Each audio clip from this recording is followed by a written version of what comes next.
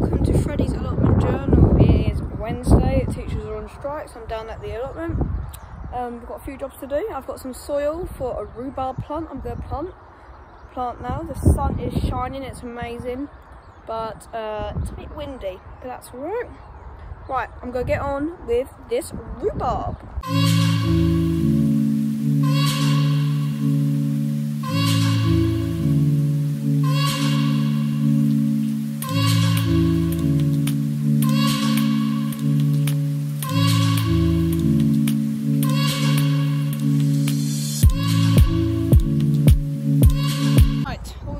Give it a bit of water.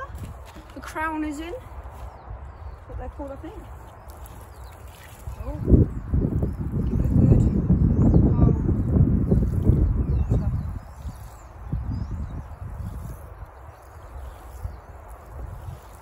There we go. Right. Let's go to the next job. Right. What I'm going to do now, I'm going to make a water butt stand. For that water butt, we've got another plot because I'm just going to use a hose to water that plot, but I'm going to use it as a water butt for this. So I'm going to do it there. So I'm going to get on with that now.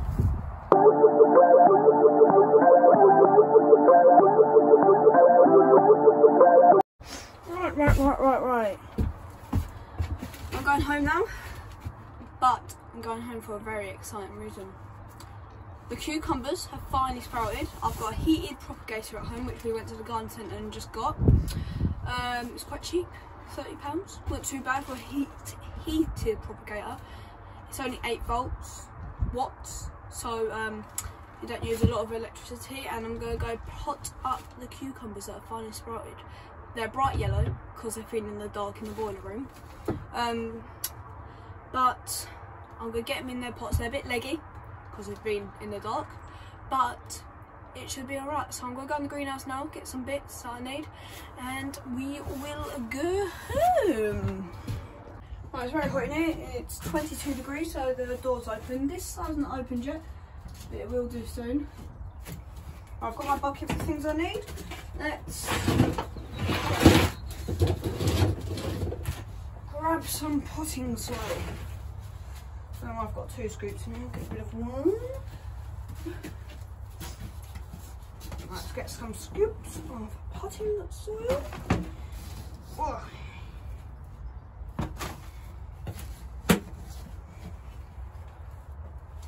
I think I'll get quite a lot because I'm going to need to put up other stuff as well. Right, so with the heated propagator, I'm only going to put it on, so like before I go to bed, so when I sit down in bed and watch TV, I'm only going to put it on then. Okay, this might be a bit too much. It's not the quickest thing, it takes roughly 10 minutes for it to actually start to get going and start heating things up. But once it's heated it up, it should last for the rest of the day. What else do we need? Pots. What am I gonna get? What pots to get?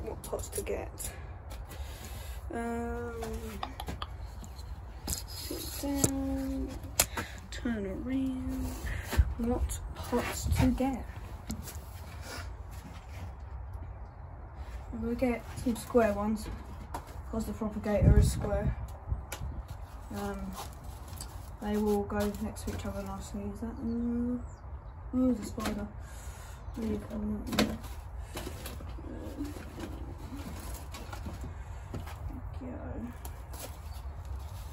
Pots. And we're going to need some labels. Right, I'll see you at home. I'm outside in the garden now. At home, I'm going to pot up these cucumbers. They've already turned, see, look at them. They're bright yellow this morning. They've already turned so much more greener. Just been in my bedroom in the sunlight. And I've got a heated propagator, which I'll show you upstairs. But I'm just going to pot these up now and then go put them in the propagator.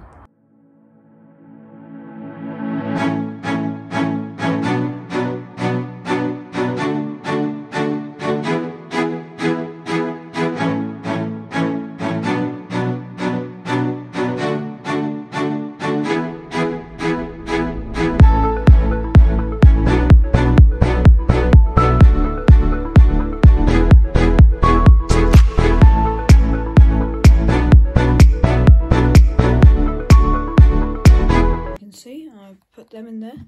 These are the things that I don't really think will survive. So I've got the little stragglers. That one's just a bit too tall. So, but if they do survive, I'll just give them to someone. Then I've got my cucumbers that didn't fit in, and another cucumber. Then I've got my peppers that I want to germinate, and my cucumbers that I think are very well. 4 plants is more than enough, so I don't think I needed 9. But just time to give them a bit of a water with the watering can I got from the garden centre that we went to earlier. There we go, all done. This is on, heating it up. I've got that open. Won't do fully just to keep it ventilating. It'll just all fog up. Right, I will see you Saturday. Hello and welcome. It's Saturday. I'm done the allotment 2 days later from Wednesday. Hope you enjoyed that Wednesday, a bit more video content. I'm over the greenhouse, as you can see behind me, and I'm thinking of having a little raised bed against the greenhouse. Let me just show you now. I'm thinking of having a little raised bed here, so see I've marked it out of having my, you know, but I'm thinking of having tons of flowers there. Like I have lots of, not tall flowers because it would just kind of shade the greenhouse, wouldn't it? But lots of just like little marigolds and stuff. Also, talking about marigolds, they finally sprouted. Look at them, little ones. Look at them. So they all should be sprouting in the next couple of days. Yeah, so I was thinking I'm going to use these bricks as them. I've got a bit of sand underneath, that don't hurt. Use them bricks to go up along the edge like that and bash them into ground. And then the grass that's laid down there now, I can pick that up and put it down there. So I have nice grass here, maybe a little bit here, because I do want a bit of grass, because this is sort of dead grass and I want a bit of grass down here. Same with along here. It'll be getting a bit hard to cut the grass. So I'm thinking of having a little bed there for all the marigolds, but we'll see. And then having the water butt possibly just there, right there. Anyway, let's go in the greenhouse and show you some bits. Right, they're cucumbers. They were bright yellow on Wednesday morning. They're bright green. They've been in the heated propagator. No, these ones haven't. These have just been a tray in my bedroom. It's quite warm in my bedroom because it's a south-facing bedroom window, so that's where I keep all my plants. But I'm going to put 3 of them in the greenhouse in this propagator to see how they will do. Because if they do all right and still continue to grow, I might bring some more down here. There we go, there's the marigolds, and we've got our potatoes chitting along.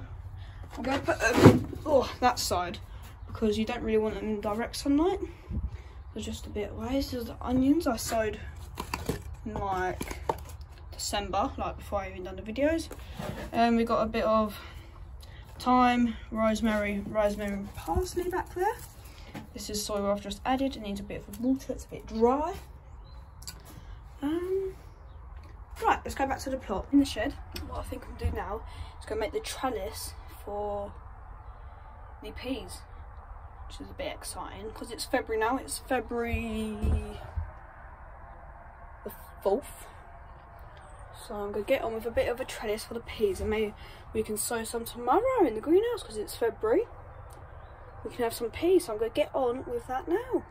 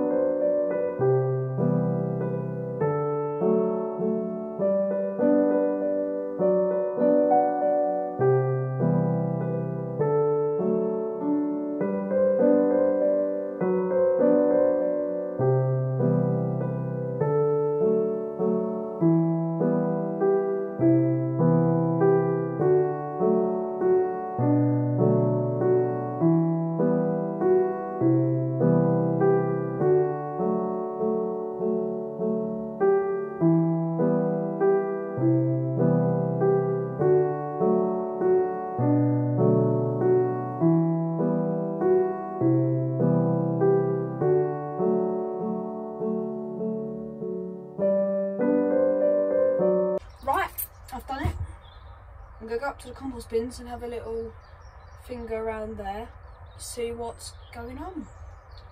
Let me just show you the arch quickly. You can see, here's the arch. It's a string, keep it all intact. I won't use this next year, I'll put it in a different spot. So I can just dig a quick trench in there, slide my gutter in, slide the peas out, and I can, yeah. Right, I'm going to go have a little look at the compost bin. I won't film because it's a bit boring, and we'll get on with a bit more jobs. I've actually removed so much stuff, and the person that just had these compost bins, they said, so I've removed all that junk that was on top that can rot down, and they said that's been there for about 3 or 4 years rotting down, and there are so many worms. Let me find some.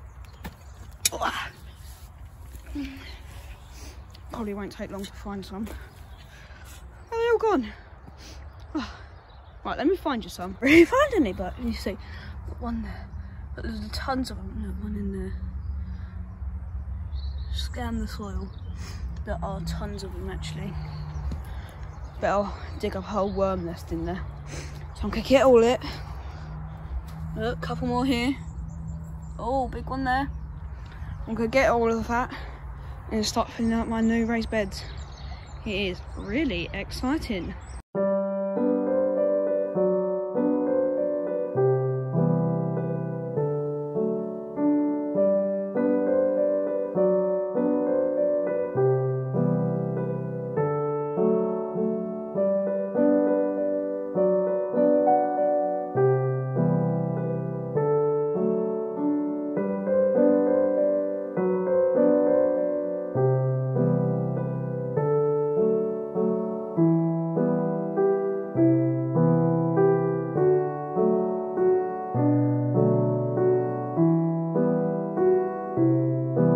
Later in the day, I'm gonna get a fire started.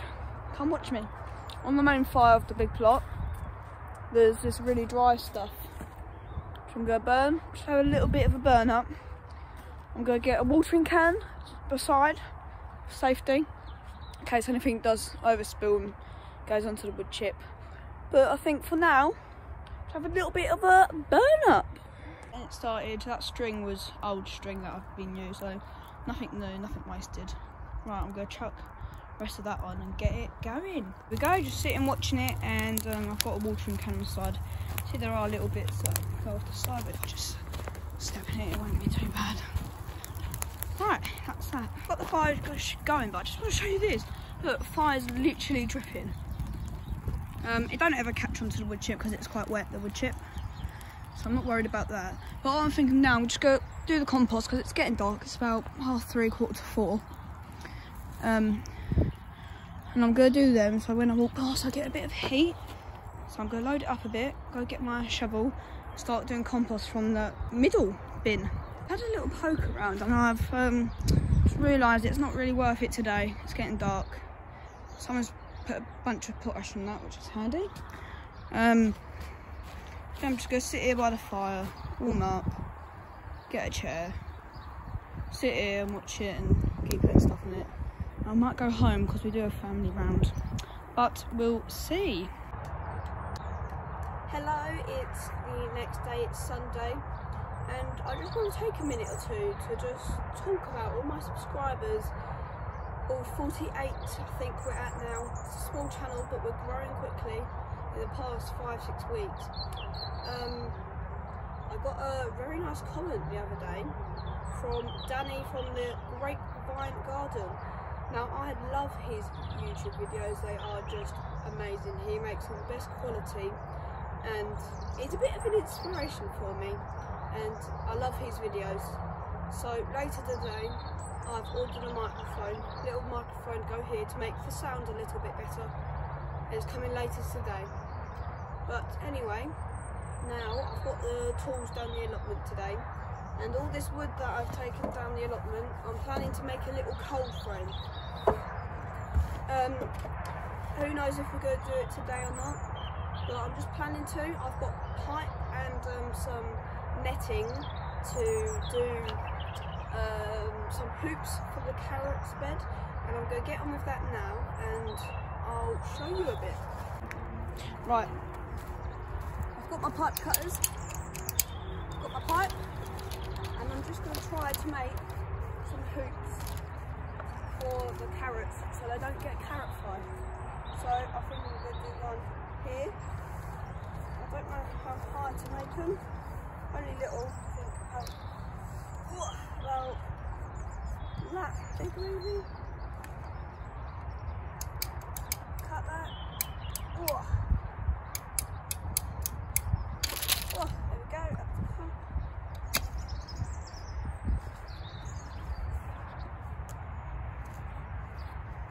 Right, I'm going to get on with the rest. Right, as you can see, I've done the hoops on all 4 of them, and I'm just going to get this green scaffolding netting, is what it is actually, what we've got on this cage here, and I'm going to put it on the beds. And yeah, I think it's going to look really good.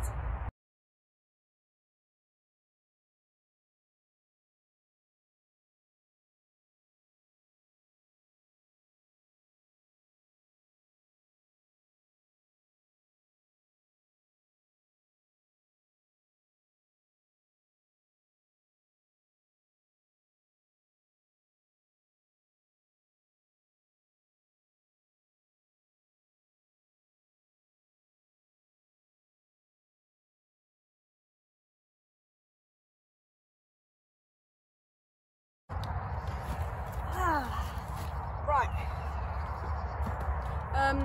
I've got that all done, as you can see here, and I've put bricks on each 4 corners to weigh them down, and the next job on the agenda is building a cold frame. So I've got all sorts, just bang me knee, I've got all sorts of different lengths of wood. Got the saw, and I've just kind of got to cut them into size and kind of make a cold frame, so I'm going to see how that goes. Right, here I've put the cold frame. Now, I don't know if you can see, but I've got a bright white pen here. It's a whiteboard pen. You can draw on the windows and it literally just wipes off. So the cold frame, I don't know if this is going to be good. Can you see it? Let me have a little think. Right, a piece of wood here. So, I can't really draw 3D, but I'm going to try. So it's going to be the bottom, it's going to come up, obviously across. How do you draw 3D? Like that.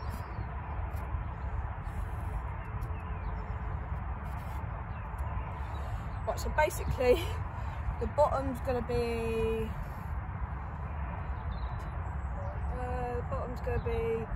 3 foot. It's going to be 1.5 foot. I put FT.5, and it's going to go across by 3 foot. It's going to have an angle, and then the window obviously go up and down. Right, I'm going to try to build it. Right, I mean, it looks terrible. I can't get the plastic off that polycarbonate, but I've done it with that one. I mean, it looks pretty bad. I mean, you've got to be honest. But it will do. It will warm up. There are air gaps. And I've got that pot there. And I made that thinking I can use it as a bit of a hinge. But I'm just going to use it as a little raised bed next to it. See what the temperature is on the inside. We got 18 degrees. Oh, I'm just going to go make a cup of tea. Right, we're here in the greenhouse. I went in the garage. We have no gutters. Which is a huge bummer. But I'm just going to sew them in trays. Not a big deal. I'm also going to sew some onions in this tray. And I've got my microphone coming between the next couple hours. So the outro, or the ending of the video, it will be with the microphone, so we'll see if it's a huge difference. Write down in the comments if it is a big difference, or if it's totally not a big difference and it was a waste of money. I think it'll be a big difference. It had good reviews on Amazon. It's 25 degrees in here, it's hot. I've got the door open, the windows open. Right, I'm gonna get to work.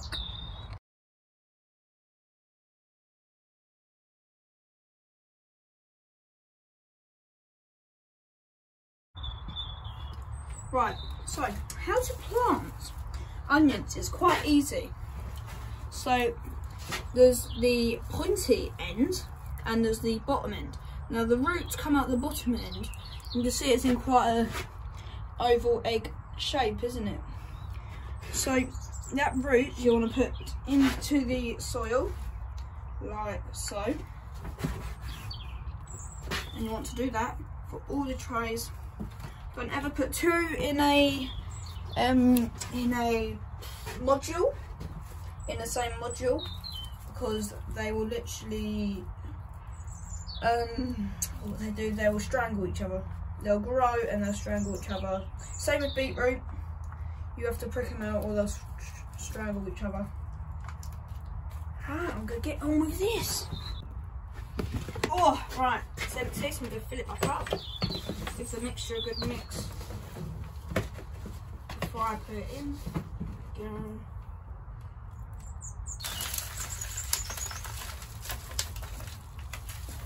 Now, this mix you might already know from my past videos. It is a mixture of vermiculite and sifted compost. That's it.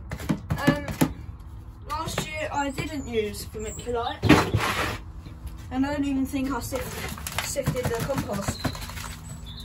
And so far I haven't really seen a change. So next year I might just go back to sifted compost. But we're going to try it this year because this stuff is expensive. £10 for a 10 litre bag. But if you think about it, it's £1 a litre. So if you really think about it, it ain't too bad. But you can buy these bulk bags for £20. They're worth their money. They're like quarter of a tonne. And they're £20, and that would last me 2 years, but I haven't really seen a difference, so I don't know if I'm gonna keep using vermiculite.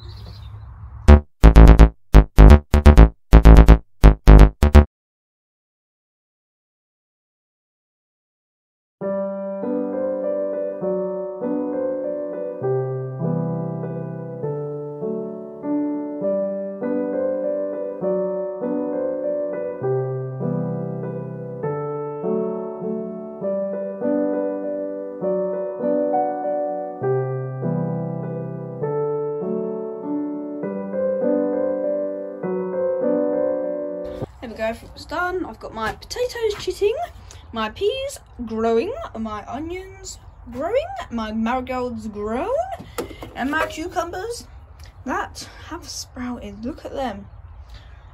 We've got some frost, but I'm going to leave them in here, see how they do.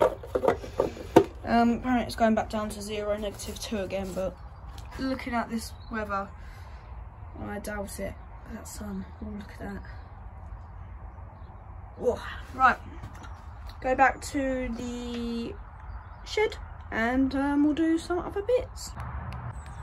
Right, so the next job is to be filling up them chimney pots with some compost. I've got some compost. And like Danny at the Grapevine Garden, who says compost is getting more and more expensive, which is true.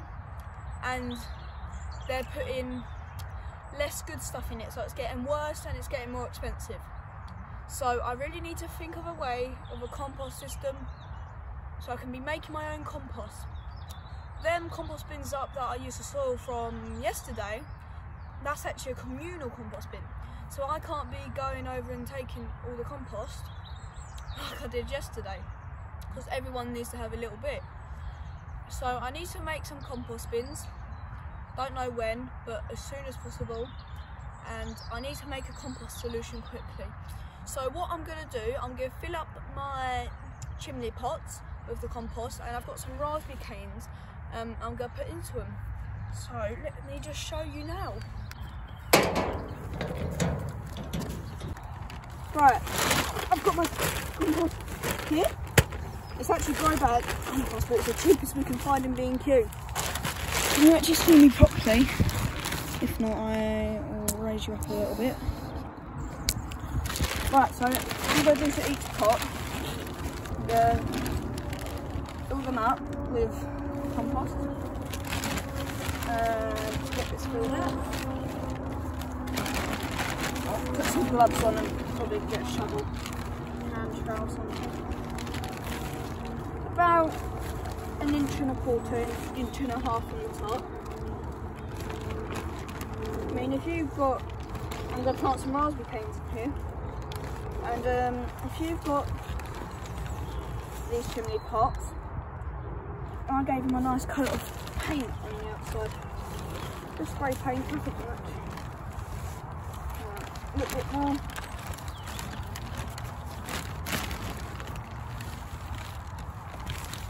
Yeah, maybe one more. Right, so it's about 1 inch from the top now, and we're going to literally, like a cane, just stick the raspberry canes in, and you're done. Give it a bit of the water. This compost is already a bit damp itself, but I like to add a little bit more. Right, now I've got them all filled up with soil, I'm going to put the raspberry canes in them. Now these have been soaking in water, so they did dry out. And I'm literally just going to stick 3 of them, I think, in the ground. And I don't think we're going to get any of the fruit this year, but maybe next year we'll be lucky and get some small ones. But we'll see. I'm going to go put these in the ground and let me give you a slight demonstration. Right. So, oh, I've just filmed a whole section. It's not, I haven't press recorded. So, as I said to myself, you literally get them and put them in the ground, because the stem will turn into roots, a bit like a stem on a seedling. When you put them up, it will turn into a root. Right, let's hope it's recorded itself.